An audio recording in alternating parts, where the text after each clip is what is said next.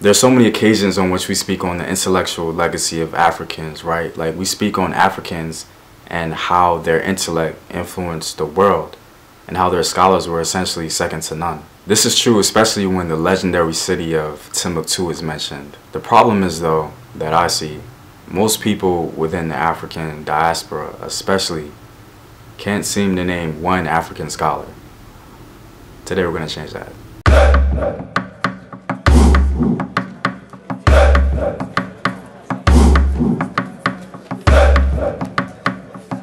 What up, African world? It's your boy Home Team here. I'm back at it with another video of African history, culture, and worldview. And today we're going to talk about the top 5 West African scholars of Timbuktu. Now, every major African city, had its scholars.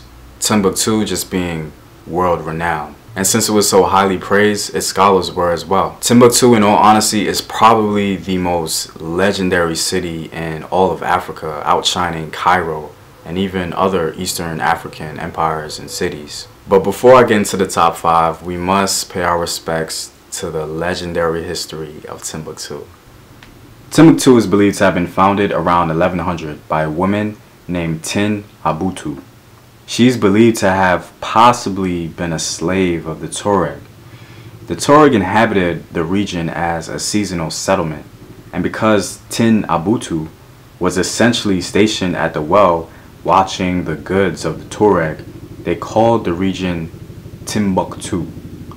Now, Timbuktu did not become what it was today until African architects, most likely from Guinea, bringing their Mande-style construction, built Timbuktu. Soninka and Mandinka and other Mande merchants made it into the popular city it is today. Mansa Musa took it to the next level as he invested in the city greatly. By the time of the Songhai Empire, Timbuktu was well established as a place for scholarship. Timbuktu became so prominent that Leo Africanus wrote about it. There are many judges, doctors, and clerics here, all receiving good salaries from King Askia Muhammad of the state of Songhai. He pays great respect to men of learning.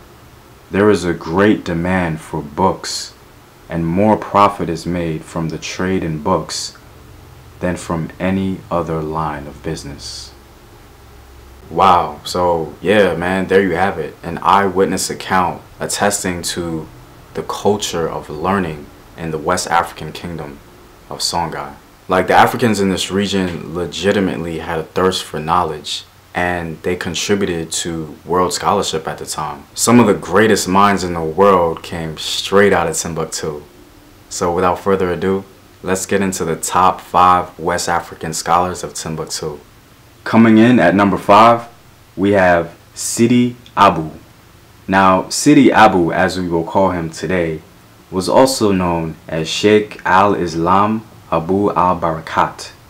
He was the supreme judge of Timbuktu, Imam, and the Dean of Sankore University. He's hailed as being firm, pious, humble, and modest. At number 4, we have Ar-Rahman. Now, Ar-Rahman, as we will call him today, is believed to have been a Tuareg scholar at Timbuktu. He was hailed as a well-learned professor, possessing God's consciousness. Any man idolized as having, quote, God's consciousness must have been pretty intellectually savvy. Next, at number 3, we have Modibo Muhammad al-Kaburi. Now, Modibo was a Fulani man and scholar. He was a jurist and judge. Modibo was fortunate to be a companion to many righteous scholars of the famed Sankore University. Modibo is very important to West African scholarship because he was a scholar that developed the curriculum of Sankore University, a curriculum that would shape the intellectual foundation for West Africans generations to come. He was also known for his pious and devotional character. Coming in at number 2, we have the legendary Ahmed Baba. Ahmed Baba was descended from Umar ibn Muhammad Akit the Tuareg. He liked to be called Ahmed Baba the Black. Interestingly enough, his insistence on calling himself Ahmed Baba the Black seems to allude that he was well aware of the rivalry between North African Berbers and Africans further south. In other words, he was extraordinarily conscious. At an early age, he dedicated his time to learning until he surpassed all his peers and contemporaries. He was hailed as the matchless jurist. He was a scholar and imam of his time. His reputation spread all over sub-Saharan Africa and North Africa. The jurist of Timbuktu sought his advice in matters pertaining to legal decisions. He was a storehouse of Islamic knowledge. He firmly stood on truth in the face of the Moroccans. He had a library of 1,600 manuscripts that was plundered during the Moroccan invasion of Timbuktu. He was deported to Fez in 1593. He authored 60 books, which is quite impressive for any time, and he was often called, and I quote, the standard of standards by the Moroccans.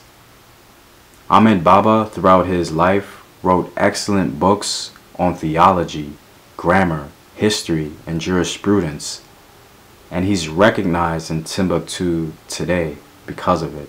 Finally, what you've all been waiting for, coming in at number 1, the top scholar in all of Timbuktu was Mohammed Bagayogo. Dr. Bagayogo was the greatest scholar of Timbuktu. His ancestors were the Mande African scholars of the beloved city of Djenné, which is further south of Timbuktu in modern-day Mali. He was the sheikh and professor of the legendary Ahmed Baba himself. Dr. Bagayogo was born in Timbuktu, and he did all his studies in Timbuktu. He was one of the most eminent professors of both Sidi Yahya and Sankore universities. He was without a doubt a veritable doctor of Islamic sciences. This was confirmed when he stopped in Cairo on his way to Mecca. The scholars of Egypt conferred on him the title of doctor. He was a jurist, well versed in all branches of Islamic knowledge. He had a very busy schedule and loved imparting knowledge to people with great patience. It's said that he would loan his books to his students and friends and would not ask for them back. He was sincere in his intentions and actions.